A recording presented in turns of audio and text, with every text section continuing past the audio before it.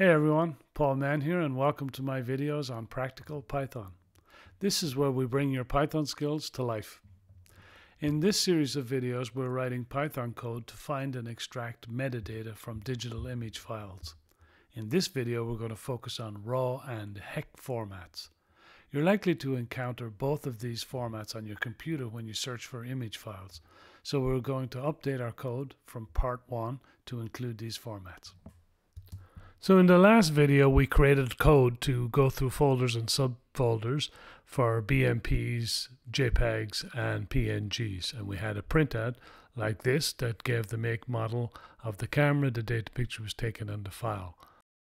So if you remember, I created a folder on my desktop with several image files to go through, and I've added some CR2s, which are RAW, Canon RAW files and HEIC files to this folder, and we'll search right now and it does not pick them up. It only picks up the existing ones, and it also flags a CR2 and a HEIC as an incompatible format. To include HEIC and RAW files in our code, we're going to write some additional code in a new file first and get it to work on these formats, and once it's working then we'll incorporate it into our main file.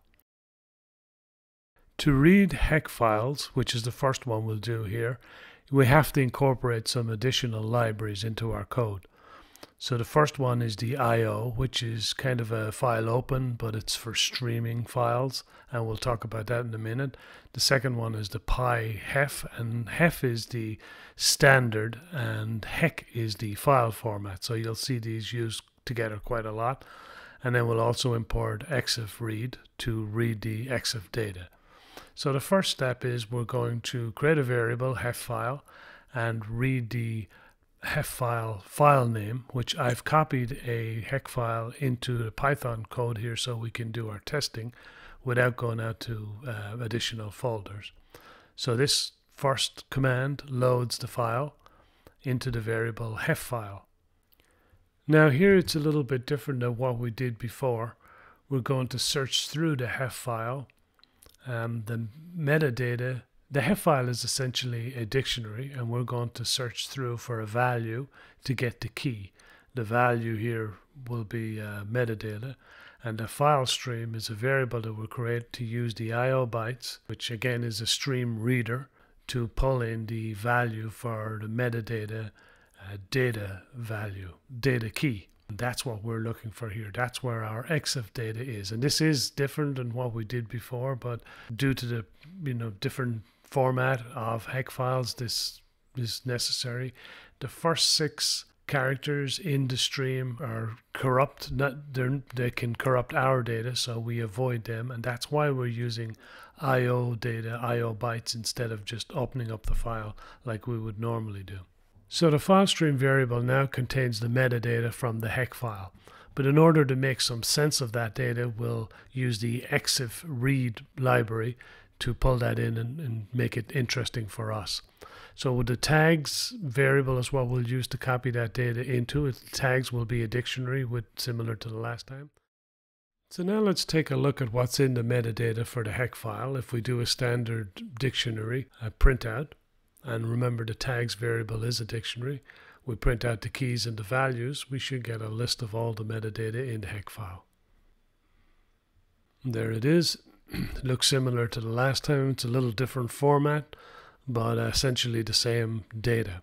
So let's remove this and we'll just get the make, model and date the picture was taken so we can incorporate this code into the existing code. Now there are a few hoops I had to jump through to get this data. I had to make them a string first, and then I had to split the keys to get the single variable. Apparently the tags dictionary had multiple levels of keys and it was difficult to print. So maybe there are better ways to do that. And if there are, please let me know. But this is the only way I could get the one variable for each specific thing that we're looking for.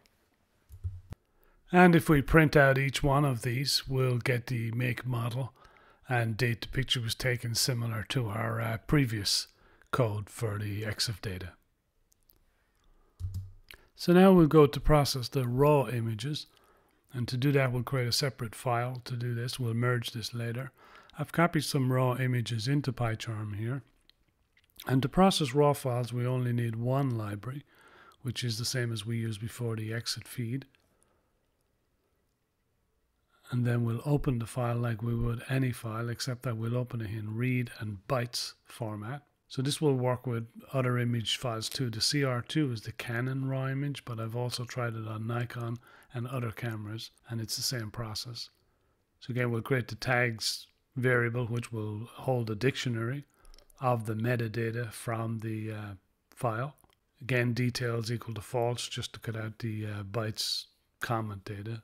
And we'll run a standard dictionary print routine to print out the metadata from the file.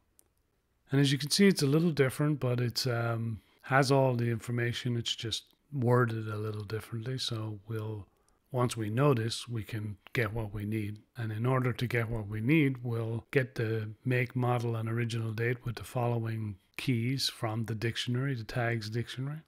And we can print out each one of these variables, and we should have the make, model, and date the picture was taken, as shown below. So now I've taken the files that we just did for HEIC and RAW and brought them into our main program that we did in the last video in this series. So it's a function that takes in the file that's sent to it, and it checks it first if it's a regular JPEG or BMP or PNG. And if it is, then it processes that normally. If it's not, it tries to process it as a HEIC file and goes through that. And finally, if that fails, it goes down to a raw image. And I have Canon CR2 and Nikon NEF. You may have other formats. You would have to put them in this decision here. On the bottom, I've commented out the specific search for JPEGs and PNGs and so on, and just replaced it with, is it a file? Send it. So this goes through all the directory for all the image files rather than just specific ones. And I've added some files to the directory. I've added some Nikon RAW images, NEFs, and Canon CR2s, and a bunch of HEIC files. I also added a PDF file, which should be written to our logs to show that everything is working. We should get an error message with a PDF because that's not an image file. So that's there as a tester or a tracer. Now when we run our program, we should see a full list of files that include JPEGs, RAW files, and HEIC files.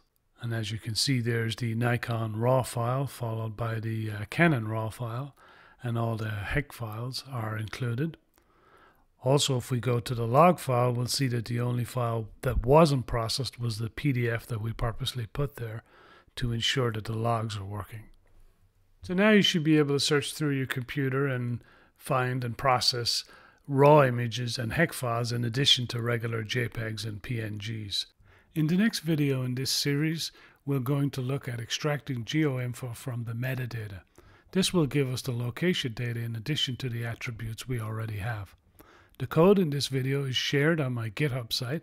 Just click on the link. I encourage you to download and contribute to the code. Put your comments below or head over to my Facebook group where there are a lot of discussions and videos. And of course, don't forget to like, share, and subscribe. Until the next time, take care.